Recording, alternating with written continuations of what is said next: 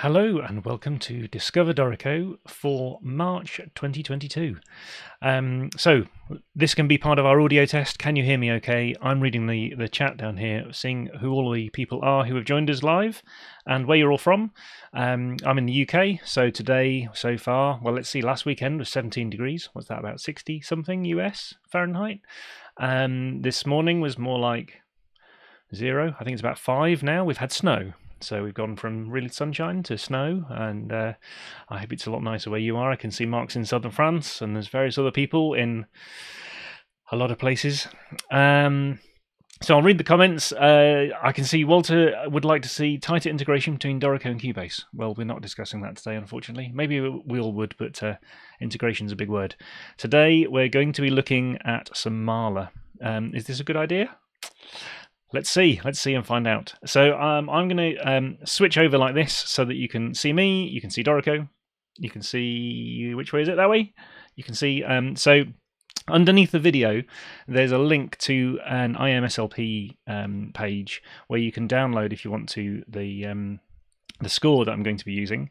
It's the public domain score that's on there, and if you want to scroll along then you can find this. This is actually page 93, although it's labelled in the top corner 95. So this is Mahler Symphony 1, and we're going to look at movement 4. And I thought what we'd do is maybe start from a complete empty template in Dorico. How would you set all this up? What are some of the shortcuts I might use if I was to do this? How would you go about this kind of thing? So you may already know this. You may well pick up some hints and tips and things for this particular one.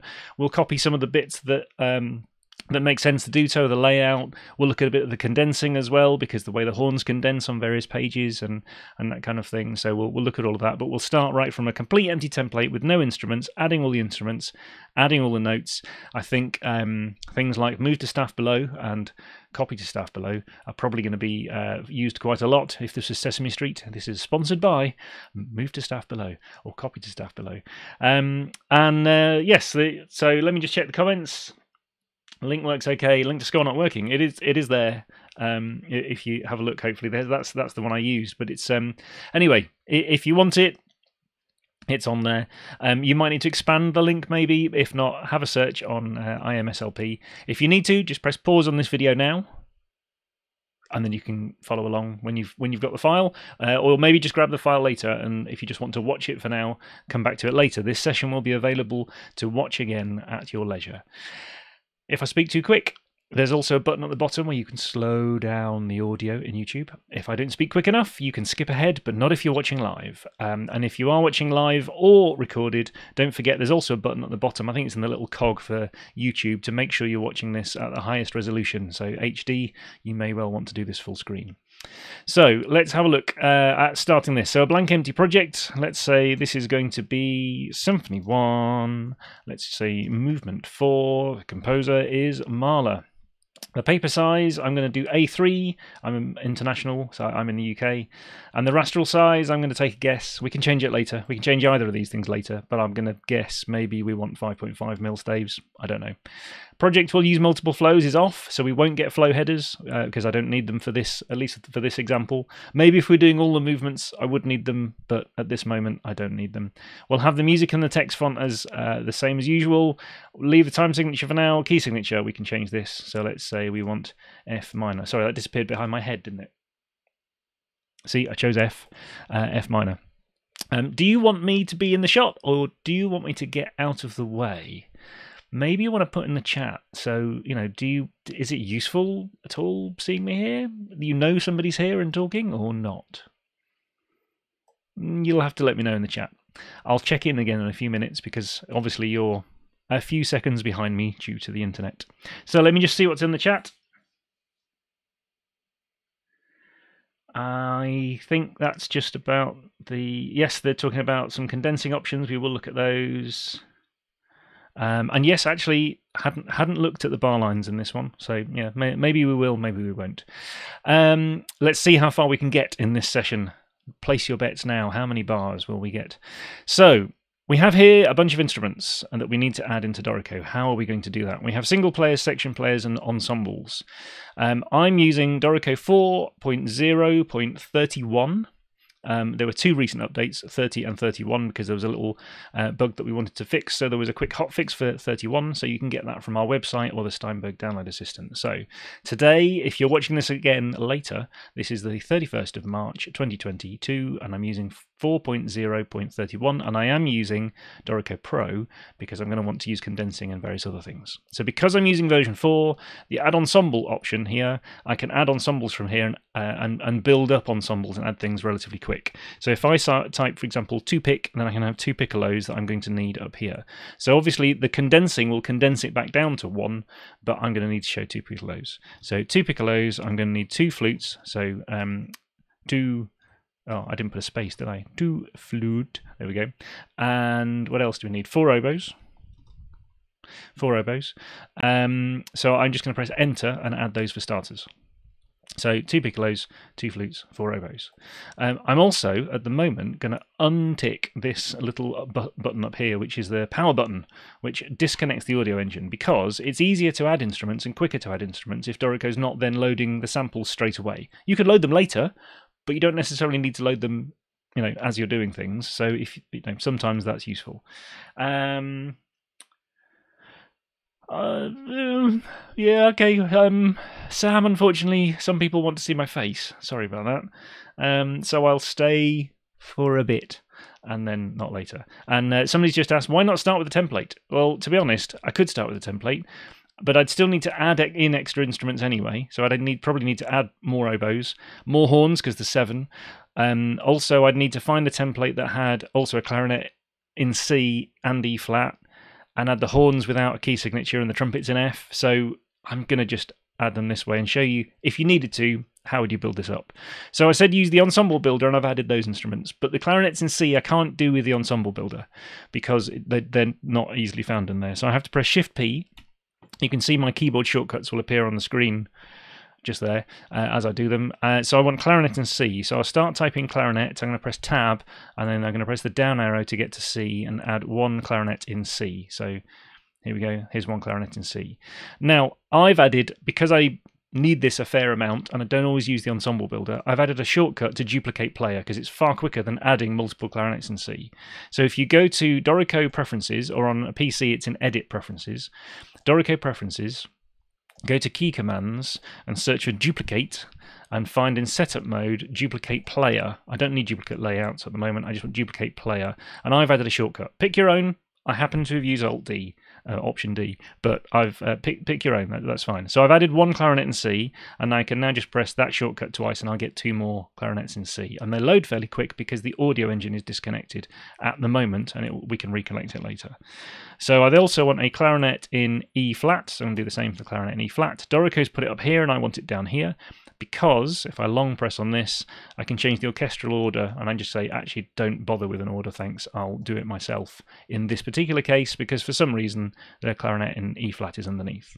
Then I want 3 bassoons. I could do that with the ensemble builder, but I could also do it this way and type bassoon, and then I could say tap my duplicate player twice, and I've got them that way. Your choice. Horns I can't do with the ensemble builder because I want a horn in F, but I want it no key signature because the horns here have no key signature.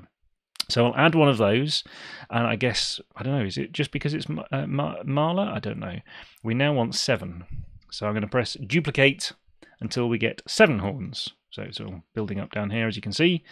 I want 4 trumpets in F. I can't do those with the ensemble builder either. It only does B flat trumpets. So in F, and they're also no key signature.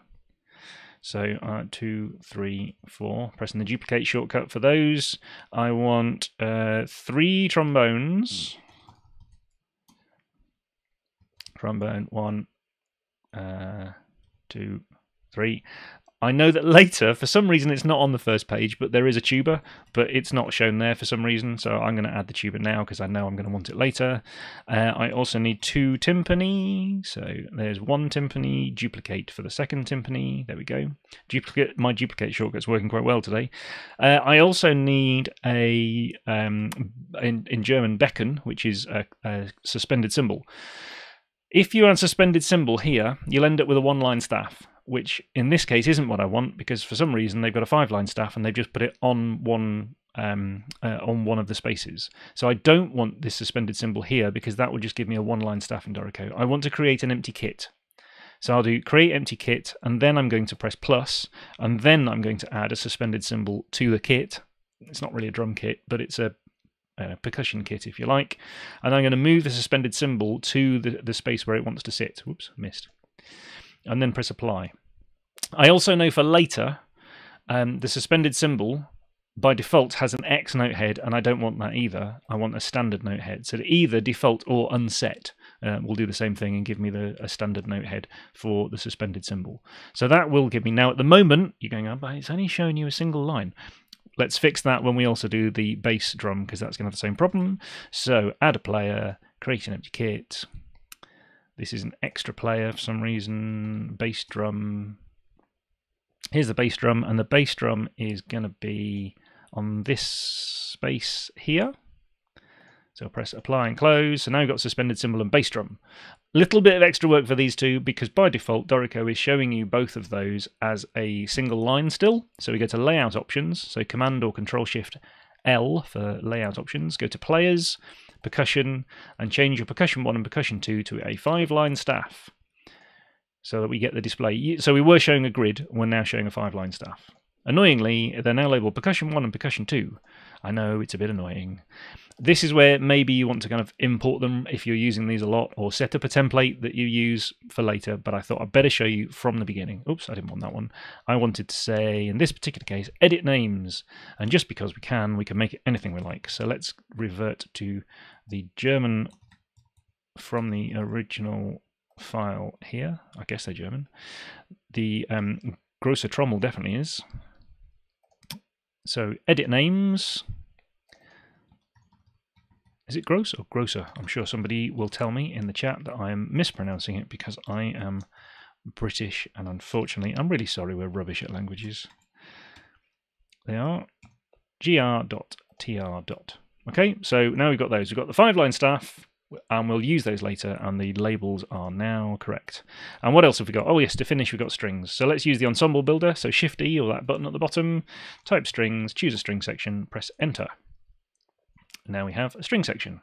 So you see now we've got all of the instruments added. They're a little bit crushed at the moment, but also when we do the condensing later, maybe that will be okay. So now we can start entering some notes. So I'm going to switch to write mode, make this a bit bigger, and now we can get started. So I'm also going to, just for, oh, I didn't want 4/4, did I? Okay, I'm going to choose that, press enter. Or I could press Shift M, of course, for meter, and I'm going to say this wants to be cut C. However, I've already checked this. You actually, in some cases, want some of the rhythms to be written a bit more like 4/4. So here's a cheat. In the second bar, then make it 4/4, and then in the properties panel, Command or Control 8, hide the time signature. So actually, Dorico will be beaming and sorting the notes out, the note lengths, as if they're 4/4, but actually we're displaying cut common. And I'm going to hide my signpost because I have a hide signpost shortcut, which is here if you want to hide your signposts because I don't want them right now. Any questions? Let me just check.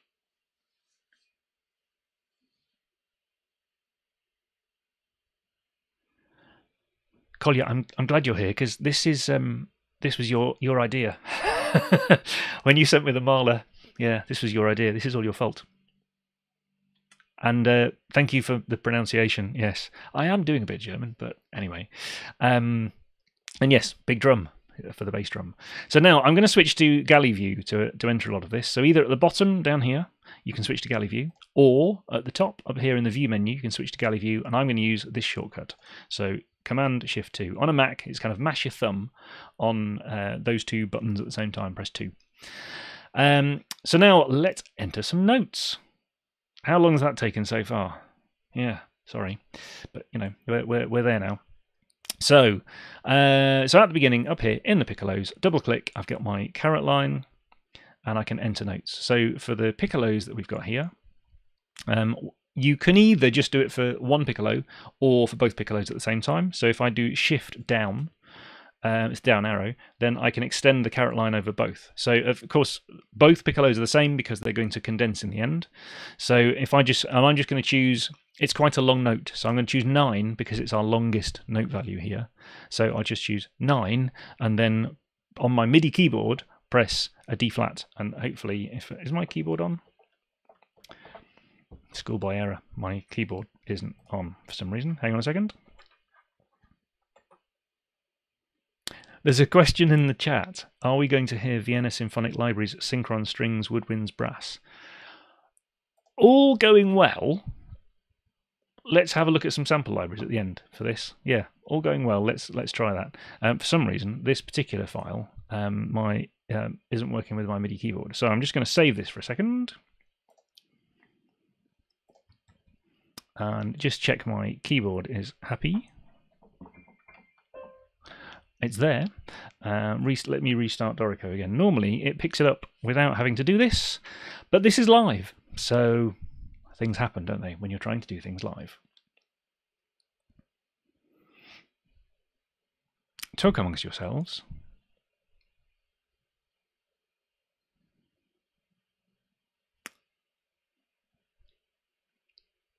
And I just reload the same file that we just set up. So we've got the template that we set up before. I suppose if you want a copy of this one, I can probably sort that out for you later. Aha! Right, now in the very bottom corner of my screen, I've said aha. Right down here, you see there's a little green light coming on now. So now I know my MIDI keyboard is working. Not quite sure what I was doing there, but there you go. It is live. So from this beat here, can we now get the longest note I want? Yes, and put an accent on it. Yes, we could do that at the same time and press D flat. There we go. What I didn't do is extend the caret to the other instrument. Never mind, we can sort that out in a minute. So now I want this note to be slightly longer. If you're following along, I won't show the score at the same time because we want as much of the screen as possible. So I'm just going to press Alt-Shift-Right, which extends the note along the rhythm grid. And from the bottom left-hand corner down here, you can see my rhythm grid is set to 8th note or quaver.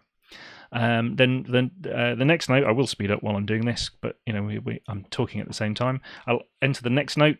Actually, both of these are too high for the piccolo, so I'm just going to drop them an octave using Command Alt and the down arrow. There was also a slur between these two notes. But the way it's written in the score is it only goes from the end of this one to the beginning of this one, and we're going to want this quite a lot. So this is one of the engraving options, but what you want to know is it's something to do with slurs. So if you press J for jump bar and then start typing slur, if I could type slur, you get to slurs engraving options, and it gets you straight to that particular section, which is quite nice. And the options that we want in this case, if you click on tied notes over here, we want to start from the last note in the tie chain and we want to end on the first note in the tie chain. So if I agree that, then it will change my slur just to do this, which is what this particular example is doing. There's also, if I select this note here and press Shift D, I can put the fortissimo on there, and both of these piccolos are doing the same. So in the edit menu under paste special, there's a duplicate to staff below. So similarly to move to staff above below, there's duplicate to staff below. And because the default shortcut here is Alt-M and Alt-N for November, then the duplicate ones, I've just added a key. Now on my Mac it makes sense to just say Control-Alt, not Command, but Control-Alt, N and M, because that's the key, you know, to the left of it, so I can just add that, and it's a similar concept for me. Add whatever shortcut you like. It's also in the right-click menu here for Paste Special, and you have the same options here as well. So in the preferences, in key commands, we were doing duplicate earlier, weren't we? But that was duplicate in here. Now we're doing the note editing, duplicate to staff above below, set yourself a shortcut, off you go. So I'm going to use that shortcut. So I've got these selected, and I'm going to use this quite a lot today. So now the two piccolos are going to be the same. I'm then going to duplicate it for the flutes as well, which is automatically up an octave because of the difference between the flutes and the piccolos. But this last note is a lot longer for the flute. So I'm going to press 9 again just to make it longer. I'm going to just, for ease while I'm talking, I'm just going to press Alt-Shift-Right arrow. And then this note will get as long as I need it to be. I think I've gone too far, haven't I, already, talking? So I'm just using that to extend and contract notes. So Alt-Shift, left and right arrow, I use quite a lot. So this one also, for some reason, in the middle of this note, I'm just checking the other example here. Yes, they've got a diminuendo in the middle here. So I'm going to start the caret, because I'm in the middle of a tie chain, start the caret, type Shift-D, type dim, press enter, nothing happens. Press the space bar, because this is basically the same as a hairpin, and it's kind of saying how long do you want that to last for. And if you keep pressing the space bar, then it gets longer over the beats that you can see there on the rhythm grid.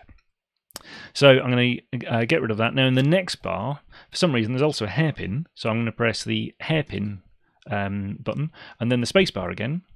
Now the hairpin button, there was shift and what looks like a hairpin. So your greater than, less than symbols on the keyboard, that's your hairpin. You can do it in the popover as well, but you don't actually have to for hairpins. You can just do hairpin. And then I'm going to do for the piano, which happens at the end here, Shift-D, press P and put that in at the end. Turn the caret off with enter, and so the flutes, both flutes are playing the same. So here, both of these, now I've got a feeling I'm missing a bar. 1, 2, 3, 4, 5, 6. No, it is correct. Doing this while talking, tricky. So now duplicate that so both flutes are also the same. It so happens that all three of the out of 4 oboes are the same. So I'm going to duplicate those as well. My duplicate shortcut is working well. And the fourth one, if I duplicate this one, this note is actually shorter. Choose how you want to make this shorter. You could make it shorter with, the note length option here.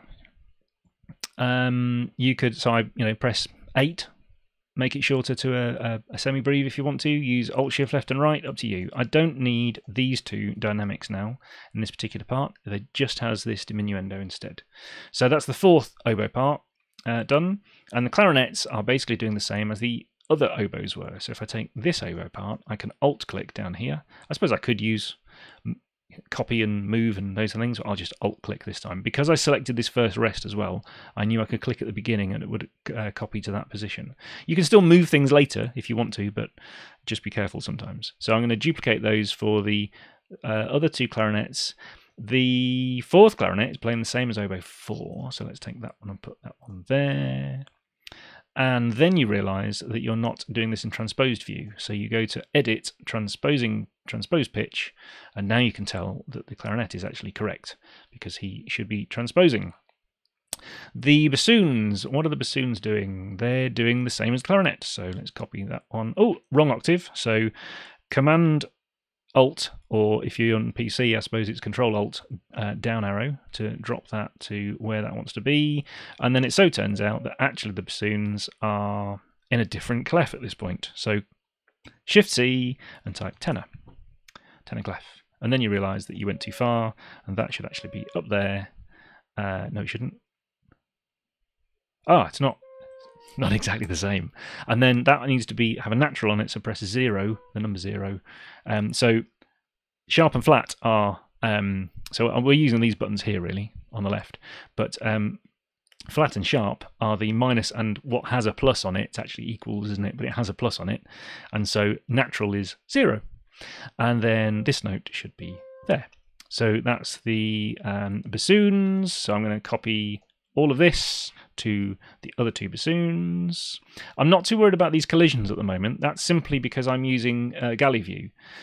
If that does worry you and you want a bit more space between things, in layout options for this layout, the full score layout, in vertical spacing, you can change the galley view, expand the ideal staff gaps. So if you're doing this a lot, make it 175 or something. There you go, and you'll get less collisions when you're doing this. It depends how spaced out versus bothered about collisions you are in here. Obviously the collisions and the layout and everything else is different in page view anyway, so that none of that is affecting page view. The French horns, what are they doing? They're doing basically the same as kind of nobody, sort of similar-ish to the clarinets. So let's take this one, I think. Are they doing the same as the clarinets? I'm looking at the wrong line, apologies. Oh, I suppose they're somewhat similar to the bassoons. Let's take the bassoon one then. So we take the bassoon one and we'll duplicate that down here. We can remove that clef. And that's better, except this one is actually a lot longer. So I'll press 9 to make the note a bit longer, and then realise it was a bit too long. Make it a bit shorter with my Alt-Shift left arrow. So the horns, to start off with, all 4 horns are doing the same thing. So So now I can just do that for all of those 4 horns, and the 5, 6, and 7 finish slightly earlier. So this note, oh no, hang on, is that, have I got this the wrong way around? I have. These ones are longer.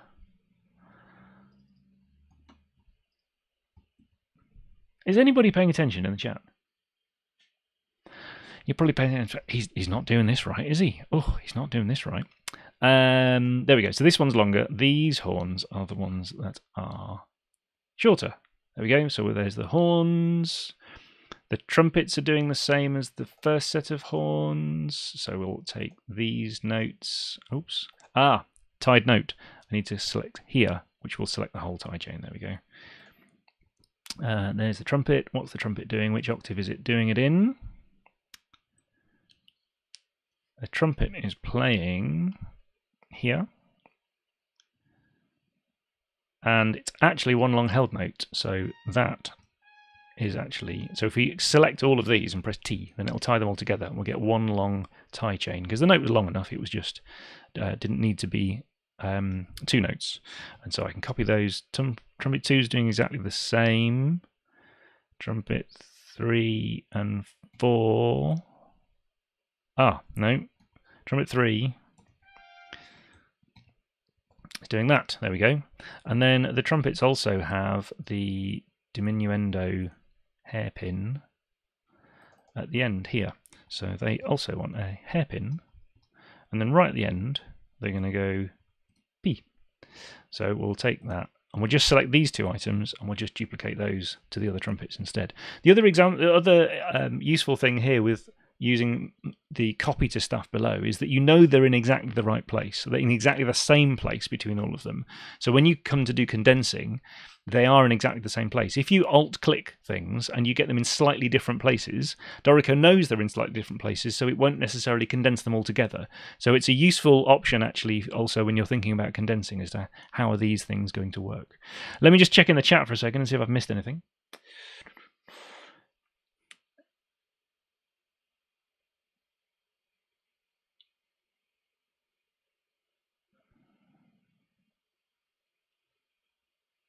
What bar is this? Thanks, Lily. Yes. Actually, I'm quite thankful that this score has at least some bar numbers on it, because they don't always. Has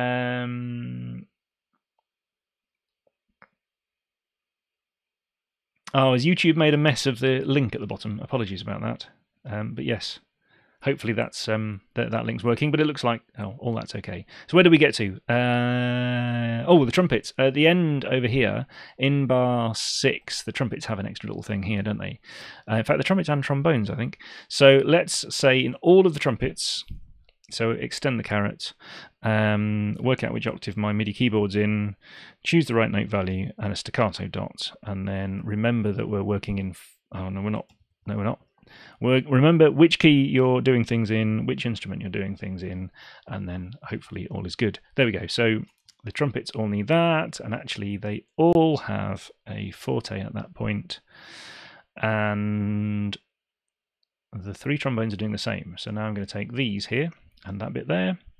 I'm going to do that and put it down an octave and copy it to the trombones. So that's that last little bit on page 1 for them. The tuba isn't doing anything yet. He has not yet appeared. It's tempting to say from the bar, but that would be mean. No, he gets a rest at the moment. And the timpani start here, and they do this. And then I'm going to just press Shift and the left arrow to select them all. Press Shift O and type TR to put the trill in there. And then select that one and do... See, I do kind of a mixture of, am I using the mouse or not? I do sometimes, at other times I don't. You know, whatever feels quickest at the time. I kind of leave the mouse roughly in the middle so it's not having to move too far when I do things. Also, in case you're wondering, I have a trackball in one hand and I have a trackpad in the other, because the scrolling is nicer on the trackpad than it is on the trackball, but it's quite nice sometimes. Anyway. Doesn't matter. So I'm just double click there and do the same here. and their dynamics with these notes selected goes like that. Oh, and they also wanted... Oh, actually, while these were selected, I probably could have just pressed that. And then you'd have to extend it. Is that any better? No, I prefer the other method. But anyway, whatever works for you. So the Alt-Shift left and right will also extend and contract those things should you need to. This symbol here, when I just double-click on the staff, it only has one option because we only defined one instrument on this 5-line staff. So all I have to do is press 6 for a quarter note and then press Y, which is default note. I'd have to think about what the pitch is, just press Y. I'll turn the caret off with Enter, press Shift-D and Triple F. And then in the bass drum down here, I will do... I bet some people are thinking, why is he doing it that way? Exactly the same again, just press Y and it gives me that that note. I suppose if you really want to, you could change this percussion clef. According to the original, they were using bass clefs. So you could, if you want to, put a bass clef in here. So, you know, in this staff here, if you do Shift-C and type bass or F, then you could have that. Oops, if you wanted to. I don't know where I was then. You can have a bass clef if you wanted to. Okay. Then you don't want a key signature, you know, etc., etc. I'll leave it with a percussion clef for now. I didn't add the dynamic, apologies. And then we get to the strings.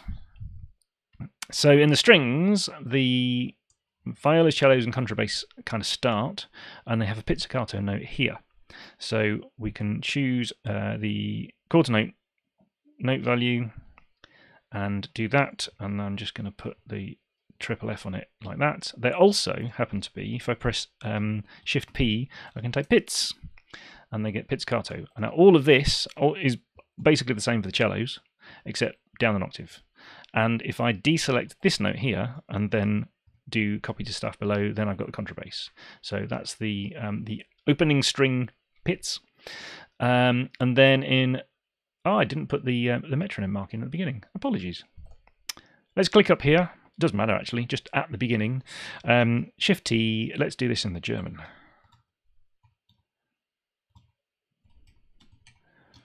To be honest, this could be, you know, the weather in any day in the UK, apart from today where we have sunshine and snow. And then you can either type 7, because I want half note, or you can type H for half note equals 92 and put the brackets. There we go. If you also like to display this in multiple places, sometimes with the system objects like the, you know, the rehearsal numbers, things like that, and the rehearsal numbers in this case, letters in some cases, then in layout options for staves and systems, for system objects, you can say that you want them to appear in multiple places. And sometimes when I'm working on things, I'll do this and kind of add them because I've got a useful visual what's going on and where. The other thing you might want to do is use the new instrument filters option, because then when there are things that you're copying, if you're copying, for example, from the woodwinds down to the strings, creating a filter that includes, even if it's just the flute and the strings, so you can copy bits between them, is also quite useful, so that you have less scrolling up and down. So use those instrument filters if you want to. So now you can see they're in multiple places. Also at the beginning here, there's a rehearsal number. So if I press J and start typing rehearsal marks, then it will jump me to the engraving options, where I can say I want numbers, and I also don't want an enclosure like this. And if you want them to be a bit bigger, in library font styles, start typing rehearsal marks, you get rehearsal mark font, and just change this size to whatever you fancy to be. If you want it bigger, there you go. There's a larger number 1 if that's what you fancy. So the strings, that's what I was doing. Concentrate, do the strings. So the violin 1 here starts on the 2nd 8th note. Check my MIDI keyboard's in the right place. Does have an accent on the first note, and is 8th notes. So I can then use, I'm going to use this, do this from the MIDI keyboard instead this time. So, and then the next note is a tuplet. So I'm going to press the tuplet button, which on my keyboard is semicolon. And this is 5 in the time of 4. And then if I can do this without having fat fingers, I'm going to turn the tuplets off.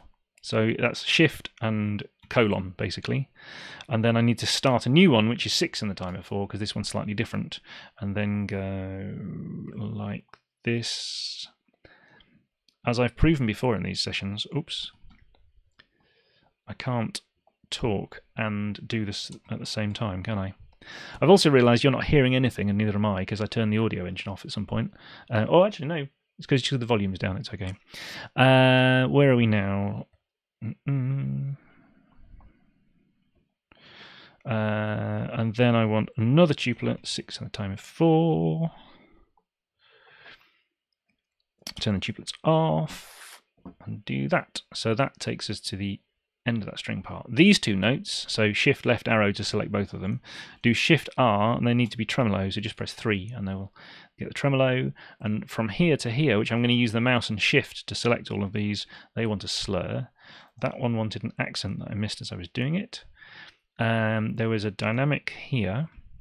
And now I'm adding all of these things to this violin first.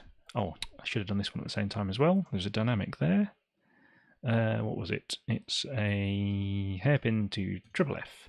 I'm adding all these this violin part first because the second violin is exactly the same. And while I could have used the multi-carat input between the two, actually, when you've got various things you want to do, you then have to copy potentially the articulations, which you can do, and cut the dynamics, which you can do, but I'll just do the whole thing and then move it all at the same time. And then this bar here is the same in the violas. Oh, I missed a note, sorry, and that one. But they want a dynamic here, and they also need to know that they're arco. So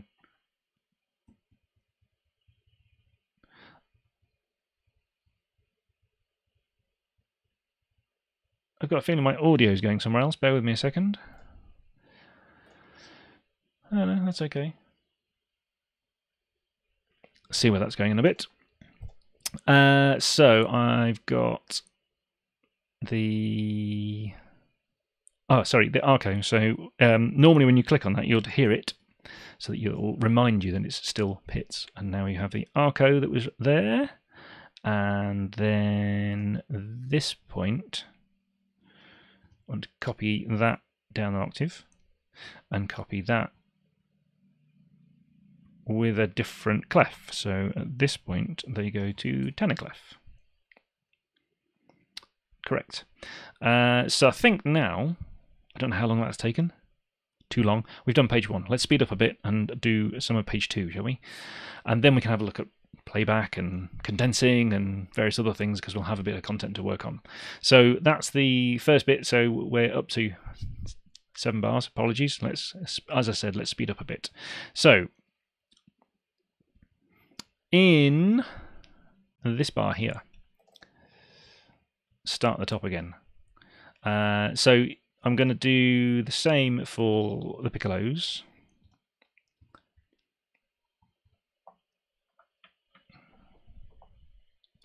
That's a little high. MIDI keyboard set's quite high.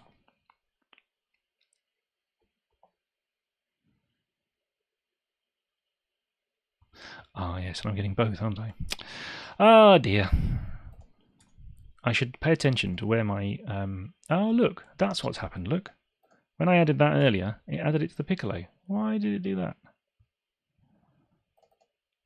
I obviously wasn't paying attention to what I clicked on. I'm sure somebody in the comments had noticed and probably gone, that'll trip him up later. Yeah, it did, didn't it? Right, MIDI keyboard set correctly this time. Aha, we're getting somewhere. Turn that off. So if I say dotted quarter, then I can enter that all in one go, and I forgot I didn't want a staccato dot on it. And both of those want to be triple forte, and actually these also, I'm going to press Alt and minus, just change them enharmonically to exactly match what was going on there. This is then the same for the flutes. Oops, sorry. This is the same for the flutes, but down an octave. It's the same for both flutes. It's the same for all 4 oboes. It's the same for all 3 clarinets and the clarinet in E flat. There we go. That's all of those. And then the oboes later on, they basically do the same thing again. I suppose you could take these notes if you wanted to. If you take these and alt-click here, then you could say here are the same notes. You could also use the option for the dynamic intensity if you wanted to. So I can't remember if it's a default, but I've got Alt-D set to change the dynamic intensity down by 1, and Alt-F because it's next to it for more Fs. So yeah, I don't remember if that's the default or not. So can somebody remind me in the chat? And then I'm going to change this one to a half note, and Dorico is going to do this. And if you're copying the original, then it's a minim. So I'm going to press O for forced duration. You can see the little padlock has lit up, and I'm just going to make the note shorter and longer just to force that to be the duration I want it to be. And I'm going to select those notes and copy them to all of the other oboes. There we go. It's best to make that change once and then copy it, because then the properties of that get copied with it. That also happens later on for the bassoons, except the bassoons then have it as a much longer note, which ends there and then ends with another note here. And there's a slur, so if I just press S, then because of the slur settings we've already set, then we get the correct slur at that point as well. They happen to be doing this triple F, so I'll use my dynamic intensity shortcut to change that. And all three bassoons are doing the same. And the horns here, horns 1, 2, 3, 4 are all doing the same. Good, good. Horn 5 actually bizarrely is missing at this point from the score. I'm not sure where, but I'm going to presume that they're meant to be doing the same, and 6 and 7 are doing the same as well, so we'll do that. Somebody's asking which keyboard I use. Well, I should probably use a bigger one for this. I'm actually using a Yamaha CP. It's one of the Reface CP ones, so it's only got 3 octaves, and they're mini keys, but I quite like the action on them. And also, if I want it to, this keyboard can it has little speakers on it, so it can play something back to me if I want it to. But also, it's got an octave switch on it where I can actually see which octave I'm in. So I've got no excuse for being in the wrong octave, even when I am. But yes, that's the one I'm using at the moment. So that's that bit. And now the trumpet 1 isn't doing the same. So if I do that, he's not doing the same. But if I now do move, then trumpet 2 is doing the same. So I can have that for trumpet 2, except trumpet 2 does this as a shorter note, which again I want to use forced duration on to get it to look exactly correct, and that note doesn't exist anymore. And then they're also doing different dynamics. So I'm going to right click and I'm going to say unlink, so they're not linked to these other dynamics up here anymore. When I now select this one, it's not joined to that one, because they're only playing this at 2 Fs. I don't know why. Everybody else is 3 Fs and they're only 2. I didn't write it because I'm not a composer. So now I can copy those to those instruments. I can fill in the other bits. So we've got here trumpet 1 is playing a relatively long note here, which ends here. There's also, as we did before, there's a diminuendo in the middle, so I'm using the spacebar to make that bigger.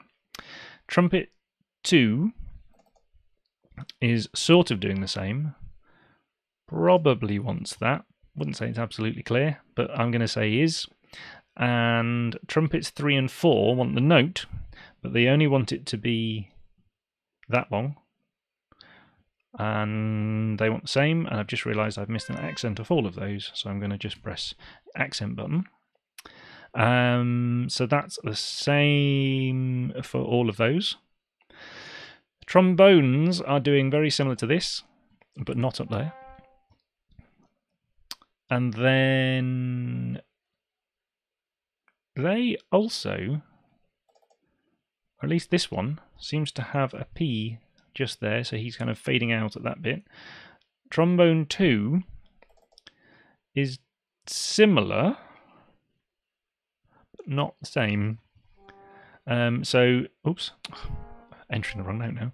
So, make that the length you want. Copy it down from the other one or not, up to you. You do want the dynamic though. And I'm now lost where I am. There we go. And then I think I had a held note here. That one, trombone 3, is apparently doing that, and also that. So that's trombones. Now there's also the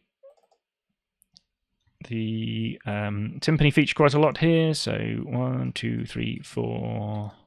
The timpani do that, and they do that, and they do that.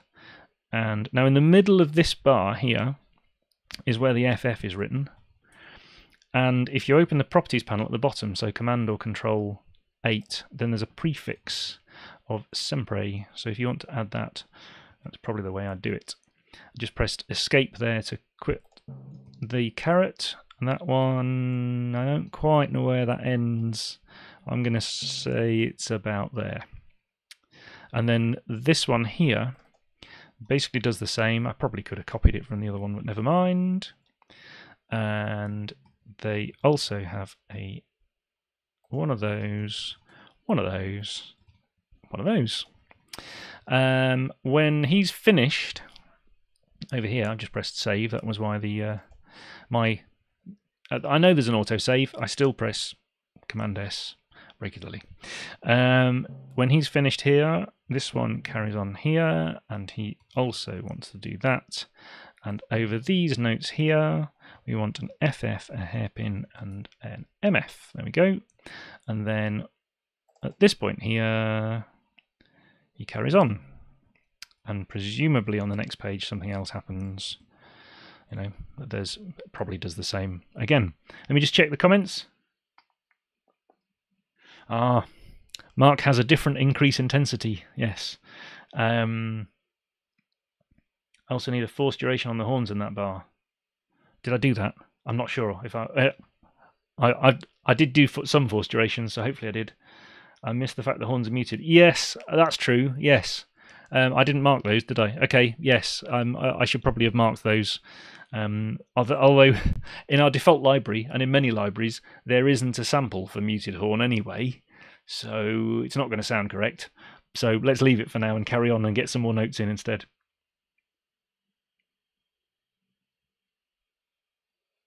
Yes, I'm glad you're really into this. I'm quite pleased that you're still here, to be honest. Never mind paying attention. Right, let me do that symbol note there, which also needs forte, and the strings. So here we've got, I'm just going to have to move my page slightly so I can see what's going on in the strings. So, not that bar, in bar 9, the strings are doing something very similar to somebody else did earlier. So this is where you could probably use an instrument an instrument filter, because you want some of these notes, I'm going to guess it's these ones here, and you want them lower down. And if you were doing that a lot, instead of flicking up and down, create an instrument filter that adds all of those. But since we're just going to do a small example today, I'll paste those in instead. Move them down an octave. That wants to be much longer and ends on a B natural. There is a dynamic just here, and also another one here. And then all of this is almost the same. Oh, no, that was right. Almost the same for everybody else, with a few tweaks and changes. So this is where these two in the middle need to be piano. So these all need to be unlinked. What you could do is you could then relink these two, and you might want to set shortcuts for these. I noticed on Facebook somebody was talking about these, and linking and unlinking shortcuts. So linking, think of a big L. It's linking is because they're that way. If they're grouped, then it's left to right, but these are linked. So now if I change this one, for example, and say actually that one's supposed to be a P, then they'll both change because I've only linked those two and I've unlinked them from the rest of them. That may be useful in some cases. This note here wants to be actually a lot longer, and also wants to have a tremolo on it, same as this one. So that's Shift R and 3 for that one. What have I missed? Anything? No, that's okay. So, oops. Oh, I just dragged that by accident. This bar needs to do. Actually, yes. So let's put this one in for a second. And now the next bit, let's do with a MIDI keyboard, and then we can. Oh, you know what I said about the octave thing is in the right place, and I can see it and use it. Well, not only that, I can't even press the right notes. There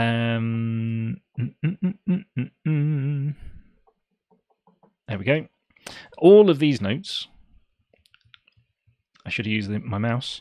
You want to do Shift R and press 1, and then from this point, it wants to be triple F, and from here to here, they want to be copied to the staff above. So I'm going to use my copy to staff above shortcut instead of below this time.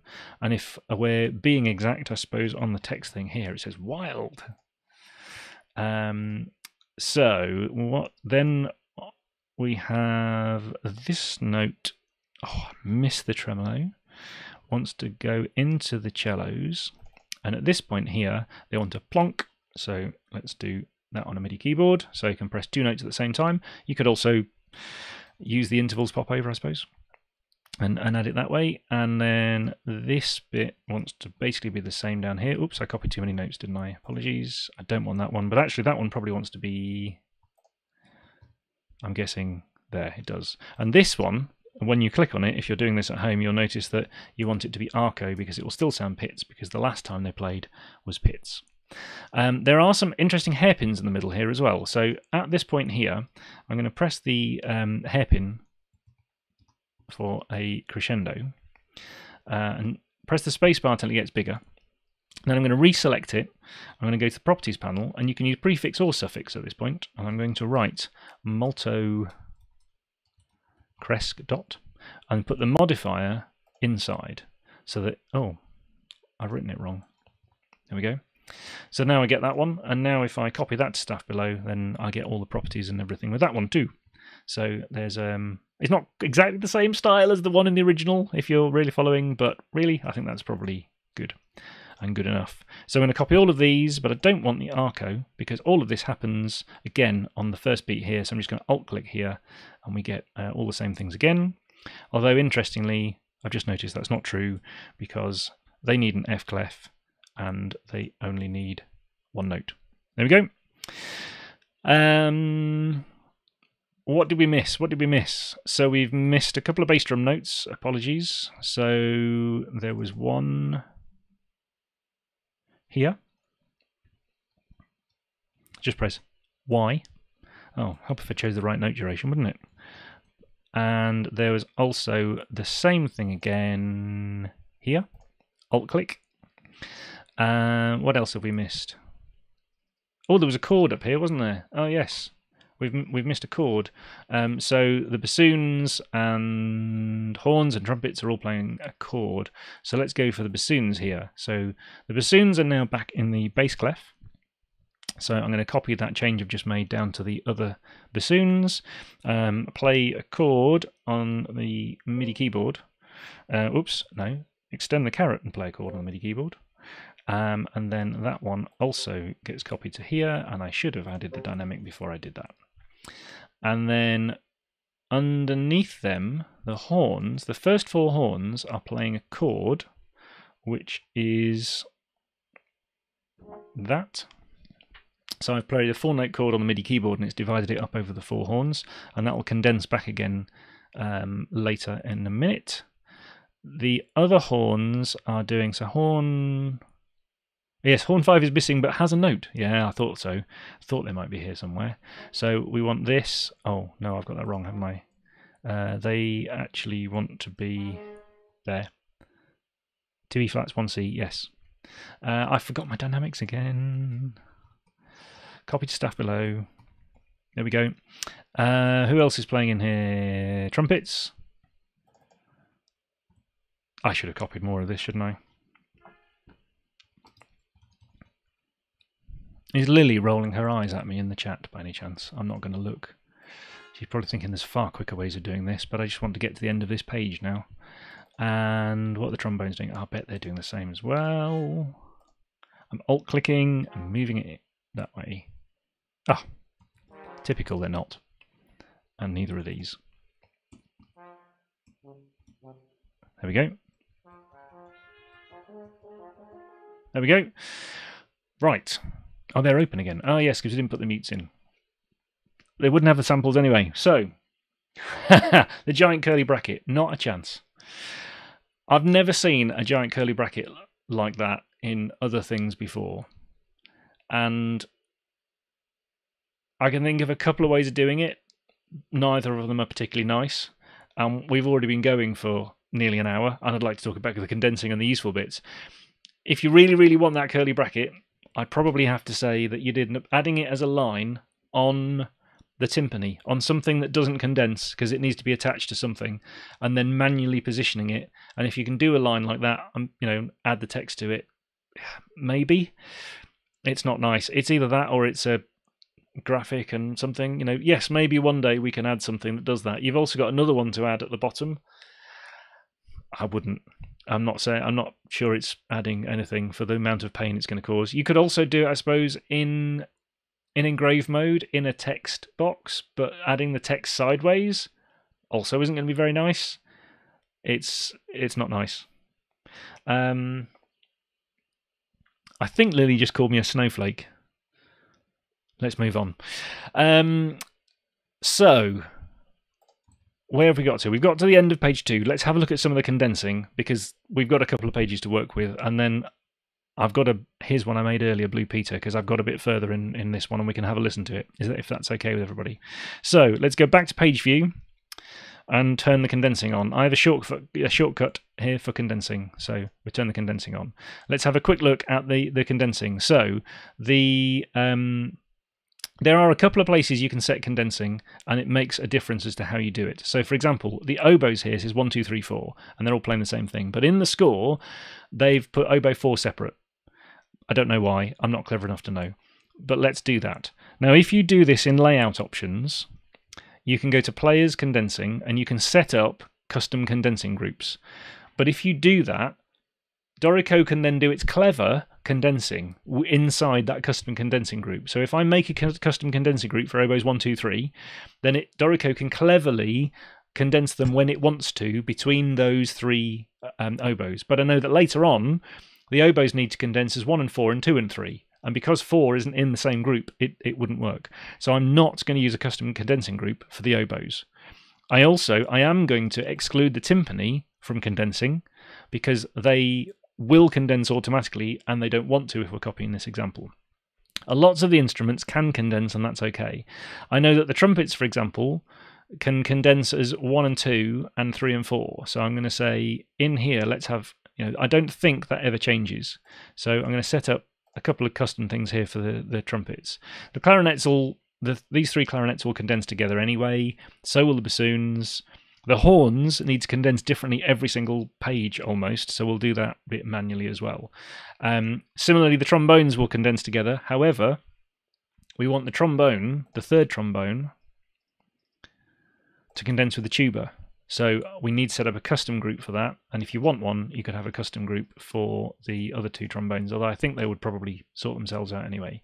So some of those things that always want to condense the same way, you can set them as custom condensing groups. So now we've got the trumpets are condensed that way, the trombones are condensed this way, and the tuba is condensed with a 3rd trombone, and the timpani isn't condensed. But things like these oboes at the beginning, so I'm going to click at the beginning over here. I'm going to go to engrave mode, and I'm going to go to engrave condensing change. This is where you can have a play with the manual condensing options and what's going on. And you also want to turn on the signpost so we can see what's going on. So let's go condensing change. And for the oboes, at this point at the beginning, we turn on the condensing approach, and I want 1, I'm just dragging that one over, 2, 3, they're all going to be the same, all in the same up stem, don't need a down stem. Oboe 4 needs an extra staff with oboe 4. So press OK, and now I've got, now I've got a condensing flag as well. So my oboes are now condensing the same as on the original there. Also, now I've got this and it's selected, I can just press enter, and I can go back to this dialog, and I can say that the horns want to condense at the beginning anyway as 1, 2, 3, 4, and in a separate staff we want 5, 6, and 7. Oops, I've added that to a down stem voice by accident. 5, 6, and 7. All in the up stem, that's fine. They're all using the same stem. They're basically all playing the same thing. Don't think I need to add anything else at this point, so let's carry on. So now I've got my oboes condensing like that, and I've got my horns condensing like this. There's also some label options. If you have a look in the engraving options, so Command or Control Shift E for engraving options, in your staff labels you can set how various things set. So for example, if you want the adjacent single players to be labelled in the middle, then you can do that. It's using this on lots of the subsequent pages of this score, so we'll turn those on for some of these instruments if you want them. There's a few other labeling options and things in here of how things display. There's also things for whether you want to ignore the stem allocation and always display it this way, or do you want to follow the stem allocation. This will give you a more consistent look across the whole piece, but you won't necessarily be able to tell what condensing is doing. This one will tell you what the condensing is doing in every single system. So you choose which one you want on those. Maybe depend which example you're copying. I also don't want these extra system objects, so in layout options, staves and systems, I can turn all these things that I turned on earlier, I can turn them all off again. There we go, so they've all disappeared. Now on the next page, the horns want to condense differently. So let me just have a check as to, I think it's the next page. 1, 2, 3, 4. Oh no, the next page is actually okay. Was anybody different on the... No, they're not different on the next page. Okay, so I think it's the third page onwards. I think some of the other condensing is a bit different. So let's have a look at some of this. We've got this far now. Press save. I know there's an autosave. I still press save. Let me just have a check of the comments for a minute. Don't forget to reactivate playback. Yep, very good point. However, I'm going to cheat. I'm going to switch to another score because we've got a bit more that we can have a play with. So, yes, it's taken me an hour, but I've also been talking through lots of these things that are in here. I notice I've got a clash here, which means I've forgotten to copy something as well. I think. What's going on with the trumpets? It's going to annoy me otherwise.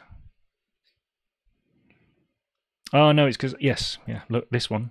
It wasn't in the other trumpet, so it thought it was different. There you go. That's why you want to be careful and make sure you copy literally to the staff below so that you don't get extra items that you didn't want and Dorico trying to be too clever with the condensing. There we go. Right. Now, I'm going to switch over for a second to a slightly longer version of the same thing.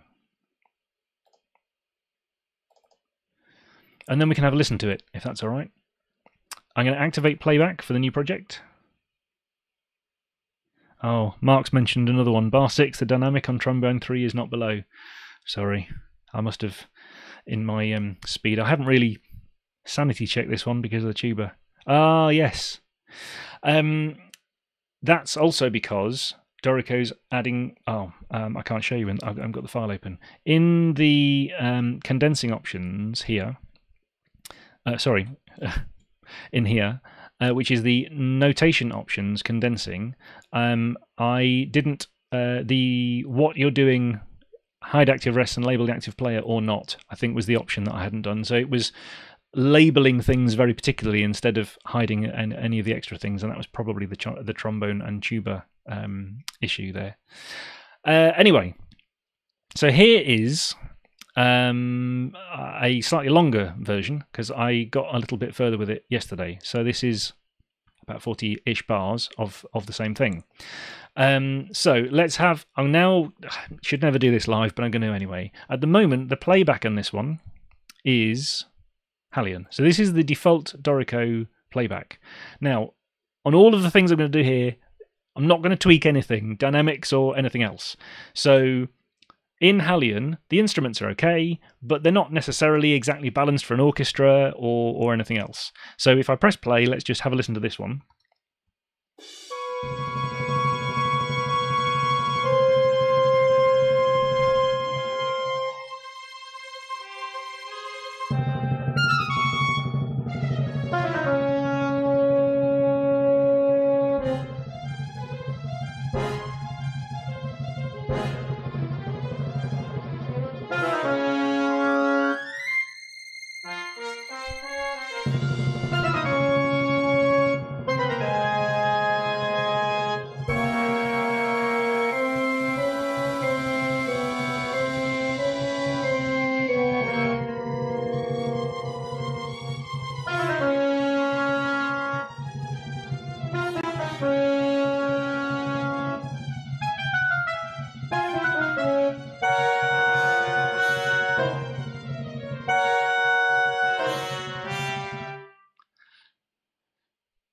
That was an abrupt end, wasn't it? I've just noticed an error with it as well, so apologies for that. I think the symbol part at one point is wrong. Anyway, let's have a quick comparison with some other things as well, just for fun. I thought at the end, just for fun. So we go to play, playback template, and we load, let's try Note Performer. So Note Performer. Now, a Note Performer is balanced for an orchestra. This is ideal territory for Note Performer, really. So now, from this point on, if you're not aware, these are all sample libraries which are available as additional optional extras for Dorico if you want to. And I thought, just for fun, let's try playing them all back with this short example with some other options. So Note Performer loads fairly quick. And you see up here, I've now got a green play button already. So I'm going to press play and see how Note Performer sounds.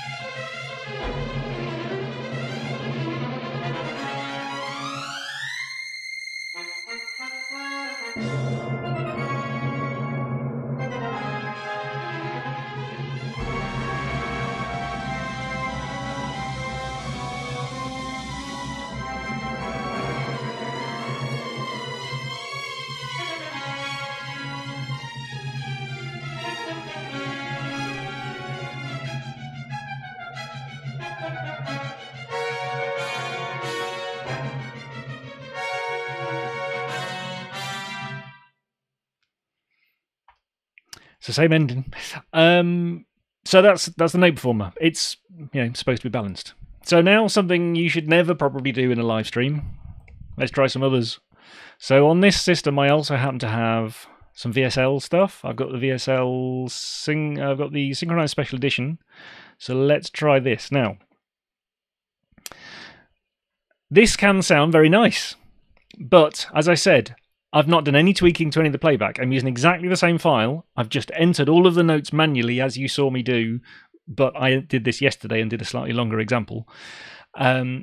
So there's no live data. There's no live CC data that you might use if you were doing this yourself. Really, a lot of those libraries, VSL and others, are designed for you to play the things in. They're definitely designed for you to tweak the CC data and everything else. I'm not going to do any of that.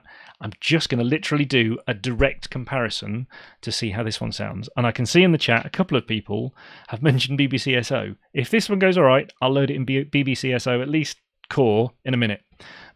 So here's a VSL version. When I get a green playback thing in a minute, because it's going to take a minute. There we go. We got a green playhead. Okay. So now in play mode over here, Dorico has loaded all of these, and when I press the little E here, it's now going to play through the Synchron player for the for VSL. Now this might not be a really fair test for them because, like I said, the idea is to use this library in a DAW. But if you just want to do it a bit like Note Performer and kind of just press go and see what happens, let's press go and see what happens.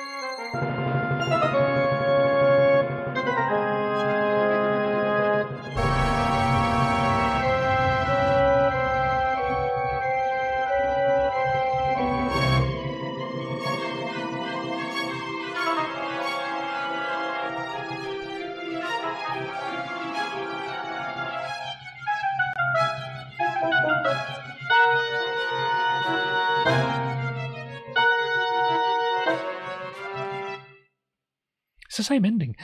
So, maybe that's not fair to a library that costs a lot of money that you can actually tweak an awful lot more if you want to spend time on it.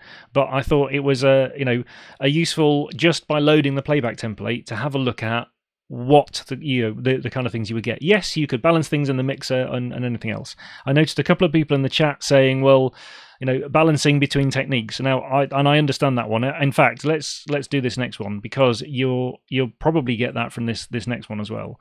So there's I'm going to load BBCSO Core because that's on this computer. So it's not the Pro Spitfire BBCSO one, it's the Core one.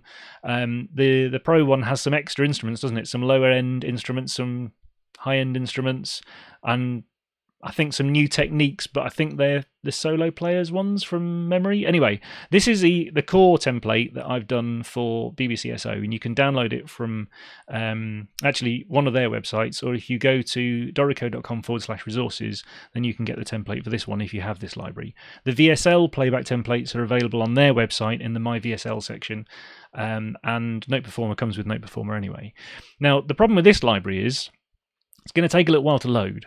So you can see it's loading all the instruments in here, and if I click this little E, then we'll wait until the interface turns up. Now, if you're going to be using this library, I also recommend you get one of these. It's a Rubik's Cube. The green screen is making this not work terribly well. But I'm going to say, I should have started this earlier. This is it's just a mixed up Rubik's Cube. Can I complete this quicker? And I'm not very good at these.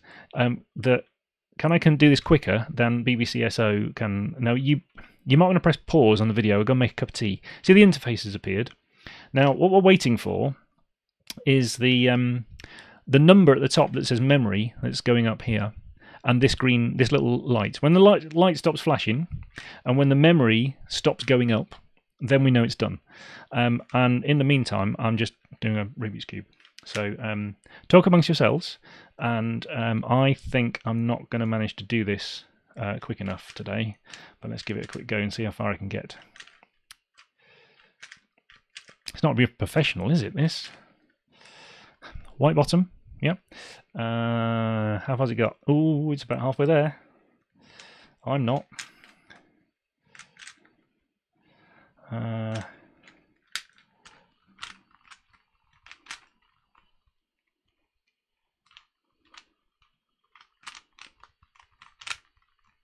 Two rows. Oh.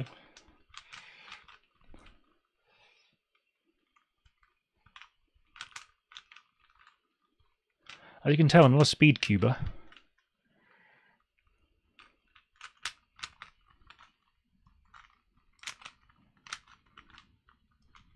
I also know how far it's probably going to have to get to load all the samples.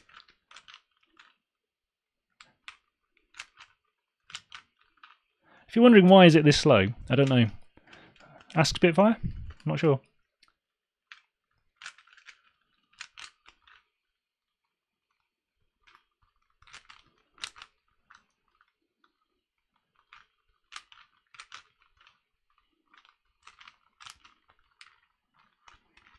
This is not going well.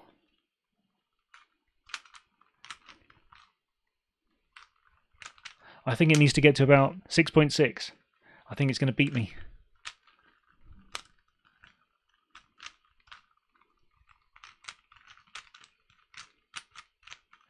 We're close, we're close. Oh no!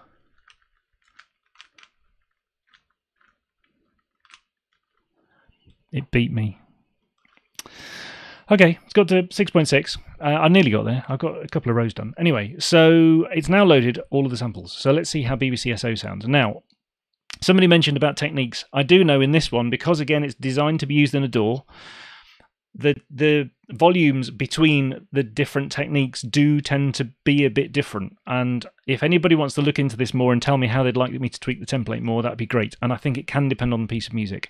I also know for this one that in the expression map for the strings, I think it's the legatos are a bit too slow to do the technique we need at the end with the slurs on it, whereas it was lots of 2-note slurs. They're designed for long legato slur passages. So this legato one here, I'm going to tick the enable to get rid of the legato, so it won't use the legato patch, because in this piece it's not going to work.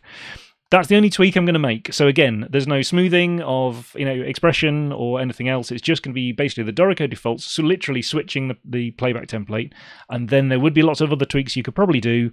I'm just going to press play and see what happens.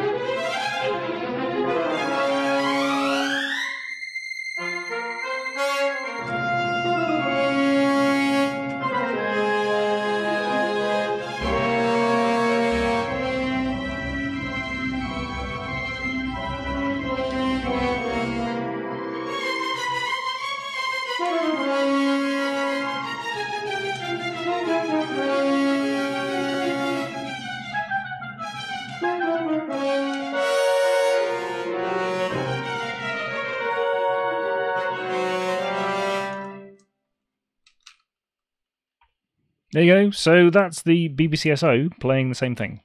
So I just thought it was, useful to have a listen to. Like I said, with either of those libraries, you can make either of them sound an awful lot better if you want to, because you can tweak things an awful lot more. So don't just go on, well, that didn't sound fantastic, so I'm not buying it. There's a lot of tweaking you can do if you want ultra realistic playback for any of those, for any of those libraries from Dorico.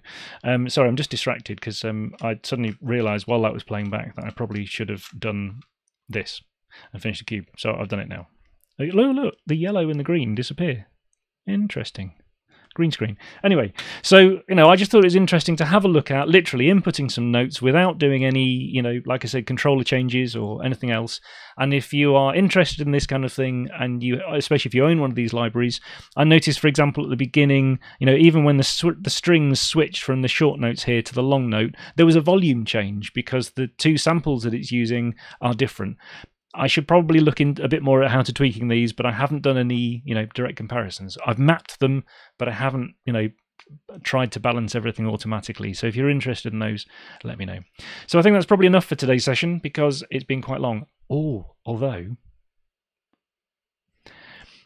I've just had a thought. Somebody did say when we announced this session, and I then said, oh, let's just go back to the defaults for a minute. Somebody did say, oh, by the way, oh no, was it I mentioned it? Yeah, this week was International Piano Day because it was day 88. Was it Tuesday? Somebody remind me? I think it was Tuesday. So somebody said, oh, you should do a piano reduction. I did have a quick look at doing a piano reduction of this bit. So although we've finished this one, in this file there is at the bottom also a piano, and I've done a full score with piano as well. So I've kind of looked at it. I did try and do the automatic, what would happen if you did an automatic option. So when you right click, the paste special also has reduce and explode. I didn't do the entire piece. I've done it in small sections. In some cases, I've just used copy and paste. In some cases, I have used a bit of the reduce option to take some of the chords out of the brass and things like that. But in a relatively short, just for fun, I did a quick piano version. It's not that good either, but what do you do with the thing? Trill? I don't know.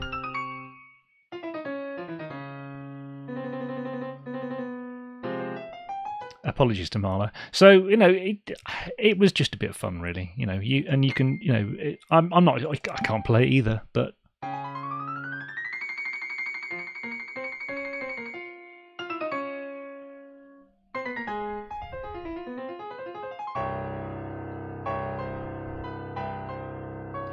So anyway, it was a bit of fun. So yes, I did a piano reduction, but it was a bit of manual and copy and paste and some of the reduce option. But I just thought it was fun. So while it's International Piano Day week, I thought that was a bit of fun.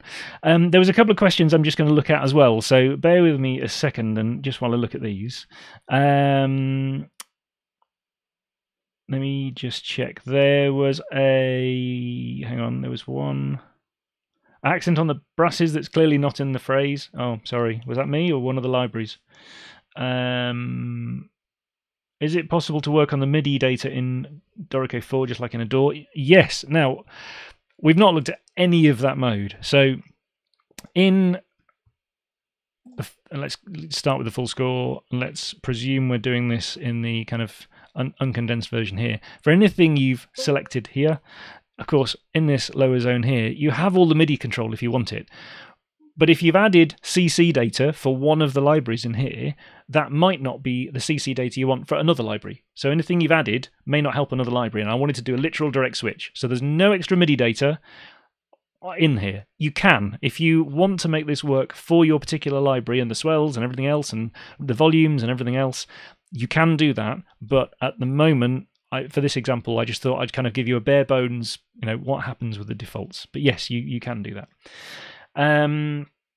There was also, I'm sure I saw somebody mentioned, The Orchestral Tools Berlin, yes, I'm working on it actually, or I've got some of that in progress. So Orchestral Tools Berlin is another library, and that I'm looking at, or at least the version that they've done with Berkeley, for the students at Berkeley that you can buy, which is a cheaper version anyway. We're looking at doing that one. So yes, hopefully, and VSL have done a load of their other libraries as well. So VSL tend to work on their own libraries, which is great because they know their libraries. Spitfire don't, although the Abbey Road 2, which is just strings, I've nearly finished that one, I think. But they could take quite a while, these, and I don't necessarily know the libraries. So if there's another library manufacturer is working on expression maps for it and playback templates, that would be great. There's the hang on, key editor. Yes, we've just looked at that one. You can edit the. Why are there so few Iconica demos? I have done There's an Iconica playback template, and I have done some with Iconica. The challenge really with Iconica is because lots of those instruments are so editable in their own interface. It loads a lot of extra data into the Dorico project. So unfortunately, Iconica is one of those where it's best to use it with VE Pro, which is a standalone program from VSL that you load all the samples into. But because it contains all the sample data, I'm not in the camera, am I? It contains all the sample data, and Dorico can just reference it. The loading can be quicker because you don't have to load it every time. You can have that open once, and Dorico projects can open and close, and they all reference the same data. So it can be quite a useful option. I did show it using Iconica in a session that we did for Iconica, but I don't have all of that running at the moment, so I can't easily demo that in Iconica. Maybe I should. Maybe I should do another version of this with Iconica. But yes, Iconica is another one, and that one is from Steinberg. Let me just hang on, let me just check the chat. It just scrolled on me without me checking. Bear with me. Somebody has to amend Note Performer 4. I don't know of anything. I think they're working on a new version, but don't know. Jeff Kellen, the piano reduction mention was you, was it? Yes, I knew somebody did. Yeah, sorry. Yes, Note Performer is still being developed. Yes, they are working on it. I think there's. I think the next version, hopefully, I don't know, would be Apple Silicon as well, which would be nice. Let me just check more comments.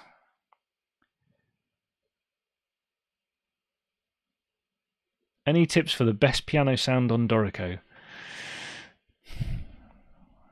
It really depends on the style you're working with, but I've tried a few. I've actually heard the Keyscape one is quite nice, but I've not actually got that one to try it. So it really depends, and it also depends, do you want one that kind of sticks out and works for pop as well, or do you want it to blend with an orchestra, or are you doing just solo piano? You can end up with a different piano for each, for each piece, for each style. So I don't think there is one best. It really depends on the style you want. They should all work with Dorico, and most of them don't really need an expression map because there's not many techniques. It's just how the dynamics are controlled. I think we're okay now. Is it possible to condense a B-flat clarinet and A-flat clarinet that are being held by the same player? Dorico at the moment can only condense the first instrument that a player is holding. So if the first instrument they're holding is a B-flat clarinet, then it can't at the moment also condense the A clarinet.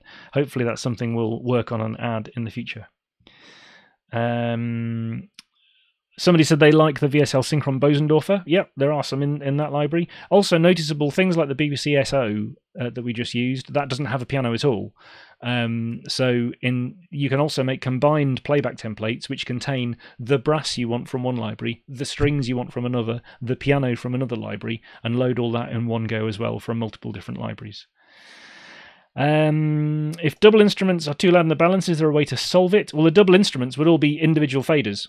So you have the mixers in Dorico, you can balance them in there, as well as the key editor and the CC lanes that you can edit things in there as well. So if you need to balance instruments kind of generally, then the mixer is probably a good place to start, if nowhere else, if you've got two things playing the same thing. And if you don't want it as an overall, the mixer is basically for the entire piece, because at least at the moment, maybe one day, you can't automate the Dorico mixer. But in the controller lanes, you can draw in dynamics curves. Dorico 3.5 has a dynamics lane that you can draw them in. It will be coming back in Dorico 4 shortly, but it isn't there at the moment. But you can tweak the individual. So, for example, some of the libraries use CC11 or CC1 for dynamics, and you can draw those in if you want to as well. If you need to balance particular bits, even particular notes, if you want to kind of drop, the volume for some of those, and none of that affects the written dynamic on the score. So the players are all getting what they need. And what we didn't look at here, why did we, do the condensing that way? It's the way Dorico works, because then you've got all of the individual parts. So I haven't shown you any of the parts in this one, but they're all here. So if you pick one of the parts for any of the things we've entered, they all have their individual notes. All separate horn parts here, they all have all of their individual parts already all done, because we wrote the notes for each individual horn and got Dorico to do the condensing to put those together for the score. So that's why it goes that way around. Let me just check, see if there are any other comments. Bear with me a second. I think we're good.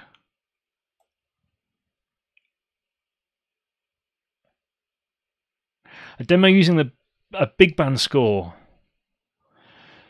There's an idea. Have you got one? The problem normally with the big band stuff is finding something that we won't have a copyright issue with. So if you have something that we could use, maybe Stan Martin's out there and he's got something we could use, I don't know, or somebody, then yes, that'd be quite good to look at. Some libraries also support things like the falls and various various jazz techniques for those kind of things and those instruments as well. So yeah, it'd be good to look at some of those as well, I think, and have a look at them. I guess the Fable Sounds libraries, the Broadway big band, maybe it would be good to maybe link it with one of those libraries. I've just made a load of work for myself, haven't I? Okay, forget I said that. But yes, it would be good to do a big band one at some point. Will those files be available for download? If you like. I could put them on Facebook. I guess I could maybe I'll be able to attach them underneath this video, or email me. Email discoverdorico@steinberg.de and I'll send you this Mahler file. It's only 40 odd bars that I've done. It's got a random piano reduction that you might not want. But yes, if you want this one, and then you can have a look and see what mistakes I made or anything else, compare it to the original. And if you get any further with this piece and you want to send me a version back, that'd be great. Thanks very much. No, I don't know when Note Performer will be native to M1. You'd have to ask the Note Performer guys, sorry. Ask Mr. Wallander directly. And an offer potentially for some big band charts. That'd be good. Ornaments support anytime soon. Some of them work, some of them don't. So Mordants don't at the moment. They're on the list, certainly, along with many other things. There's also a vote here for Pianotech. Pianotech does have some lovely options. Again, it depends what you want to use it for. It can be really nice for some things, and for other things, it not necessarily. It doesn't use as much resources because it's modelled instead of samples, so that's very good. A very good option. Insights for further integrations between Dorico and Cubase. We'll do them. What does integration mean? It's a big word. Who knows? But at some point, it's interesting. It'd be interesting to know what you mean by the going back and forth. What is it you're doing in one that you want to do in the other? Is there actually a useful thing that we can add in Dorico as an option as well, or do you need audio alongside the Dorico file? So you need a bit of both. Let's get in touch. Let us know. So, can I still have the file if I only want it for the piano reduction? Yes. It's laughable, but there you go. So I think we'll end it there. I think that's one of the longer ones we've done, and we only got 2 pages in. What's that, about 14 bars? Sorry about that, but I'll send you the longer version if you want it, which is about 40 bars, and it's the same, all of the other bars. Then it's the same kind of concepts that I would use in the way I'm doing them. So what should we do next? Should we pick another orchestral something? Should we do a big band one? Should we do is this kind of style of kind of follow along good, or do you want to look more in depth at particular features like condensing or something else? If you have ideas of what you'd like to look at in these live streams, then please let me know. Email address is discoverdorico, that's all one word, discoverdorico@steinberg.de, and I'll aim to do one of these at the end of every month. So thank you for joining live, and I'll hopefully see you all next time. Thank you very much.